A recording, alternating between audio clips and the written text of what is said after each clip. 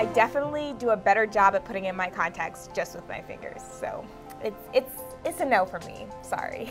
It's very scary to just have this stick coming at your eye and you're just kind of like, oh, what is that? And you kind of want to move away. I have seen contact applicators before. They're quite common in Korea if you go to any contact lens specialty stores. If I were to be rushing in the morning getting ready and having to put in contacts, picking out the two different kinds of applicators, like putting it on and then sticking it in my eye is a little time consuming. I think that if you're okay putting your contacts in with your hands, like you really don't need something like this. But if for some reason you don't like touching your eye with your hand, this could be a good solution for that.